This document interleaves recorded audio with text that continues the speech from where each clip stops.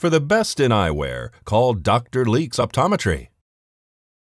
Seasonal affective disorder is often caused by changes in our circadian rhythm, that internal natural clock that runs our sleep, our mood, and our appetite. When there is a shift in the season and our access to daylight, our bodies struggle to adjust to the new light and time frame. Dr. Albers says symptoms of seasonal affective disorder can include feeling depressed, acting withdrawn, lacking motivation, struggling to concentrate, and also changes in sleeping and eating habits. She says since there is less sun exposure during the winter months, it's important to make sure you're getting enough vitamin D. This can come from food, supplements, or even light therapy lamps. Dr. Albers says a recent study found that 61% of participants who used light therapy lamps for 4 weeks saw a decrease in symptoms. She says exercising, eating healthy, and developing a daily routine can also be helpful. Staying true to a routine is key